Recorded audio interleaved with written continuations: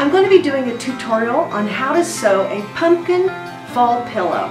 Now you can do any design that you would like, but I'm offering a free pattern for a pumpkin. So this is the pillow that we'll be making together, and it's how to sew the pillow, but also how to make the blanket stitch that edges the pillow, and then the running stitch that makes the design as well, with some tips on how to make that nice and even and well stitched. So you'll learn a new stitch, you'll be learning about sewing a pillow itself, how to stuff it, how to cut it to the size that you want, and so forth.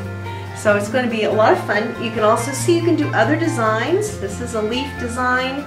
You can do any design that you'd like, but the free pattern is going to be for the pumpkin. And if you would like, you can add face to make this a jack-o'-lantern like this. And that's part of the pattern as well. So it's kind of fun to do.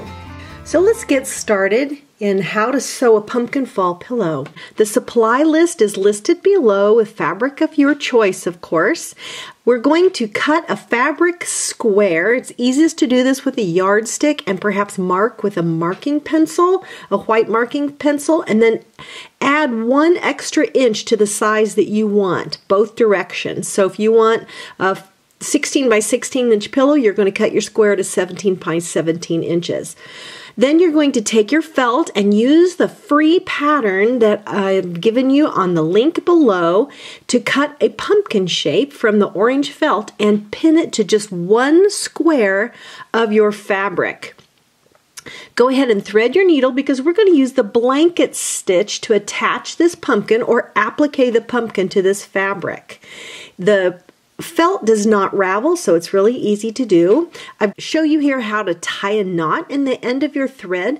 Wrap it around your finger and then roll it between your fingers and gently pull, and it will make a knot. If you can't do that, you could just do some overhand knots to make that knot.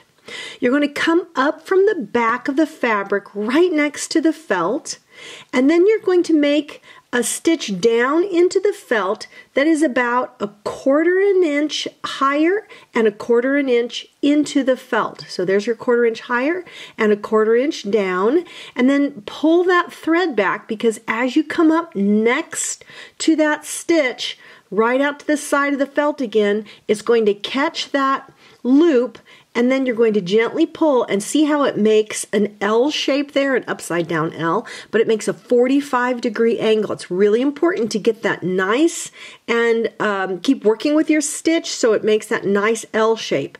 And then you're just going to repeat that stitch and go all the way around the edge of your pumpkin shape. But see how with each stitch we go through that little side loop and make that L shape and gently pull it back until it makes a nice 45-degree angle. That is the tip to making great blanket stitching.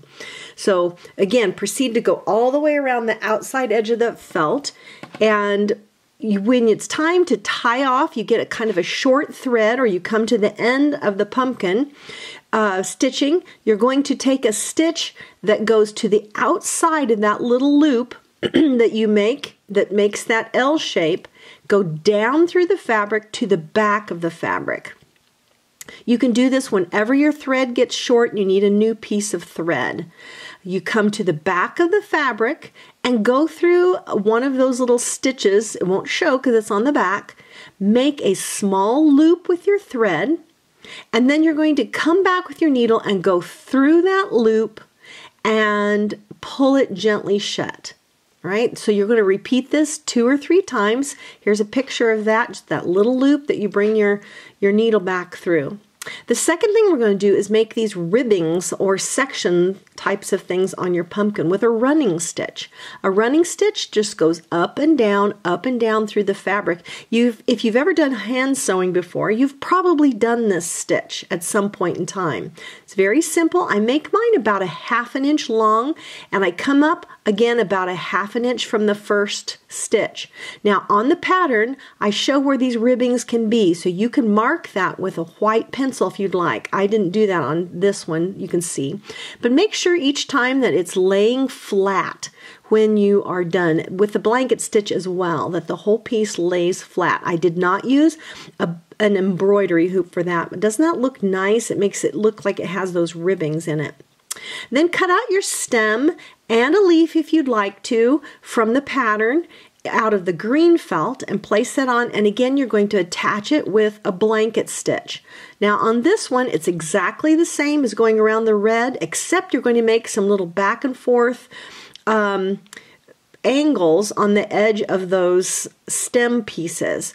Now the trick to that is going ahead and making your blanket stitches and then trying to take a little stitch that attaches your blanket stitch to the end of each of those little points so that it lays and stays nice as a blanket stitch. So you just kind of keep going around and attaching the end of each, there I am right there, attaching the end of the stitch to the point.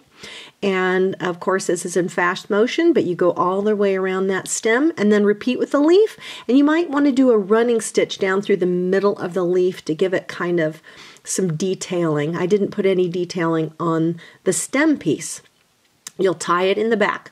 Oh, by the way, when you take a piece of embroidery floss that you'll be using in this in your embroidery, make it about 18 to 24 inches long. Don't make it real long because it's easy to get knots in your thread, and that's so frustrating, especially when you're learning to do an embroidery stitch. So it's much more important to take a shorter thread, tie it off, and get another piece of thread and do that over and over than it is to take a real long thread and get a knot in it. Oops, I pulled my needle off the thread there and had to rethread it.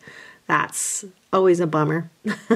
You just use a single thread. You don't double your thread up, but use a single thread. But I did use the entire piece of embroidery floss. I did not divide it up into pieces. So when you're done embroidering your stem, you can tie off your thread, of course, and then we'll shift to the jack-o'-lantern features. This is an optional thing. I chose not to do it on my pillow, but cut the features from black felt, the eyes, the nose, and the mouth, and of course you could make other shapes if you want. And you're going to go ahead and sew those on with a blanket stitch if you would like to do it at this point. And that's what it would look like if you did that. So after you're done with that applique process, it's time to sew the pillow together. If you've done this before, it's very easy, but if you haven't, you'll learn a couple new skills here, which are quite easy too. It's a great learn to sew pattern. You're going to take your two pieces of fabric and place them together, right sides together, the nice sides together, and then pin all the edges around. Move the fabric until you're sure that they match up together. Now, if you're going to use a pillow form, then you're going to only sew 3 sides of that pillow. But if you're going to stuff it with fiberfill stuffing, then you're going to sew 4 sides together, except you're going to leave a 4-inch opening on one side. Take a 1/2 inch seam. Make sure that you backstitch when you start and when you stop. When you're done with that, clip the corner edges of the pillow as shown in the picture, just to take out the extra fabric that gets in the way when we turn it inside out. Then you're going to turn that pillow inside out. Get those corners as square as you can. Slip your pillow form inside, or take your fiberfill and stuff the pillow to the fullness that you would like. Then you take the edge that was left unsewn and tuck the edges of those 2 pieces of fabric together, match the edges up, and pin them well. And you will go to your sewing machine and sew close to the edge all the way across that opening to hold it shut. And that completes your whole pillow. That is not hard at all, is it? Isn't that a great learn to sew project? So use that for yourself or someone in your life that you'd love to teach to sew. It's a great starter project for that. So I love this pillow project. You could put any design on the front that you want. I did this leaf pattern and it turned out so nicely for fall. But just think about a snowflake for winter, or a flower for spring, or maybe a boat or something for summer. All kinds of ideas, and they would make wonderful gifts for someone else. So I hope that you've enjoyed the How to Sew a Pumpkin Fall Pillow.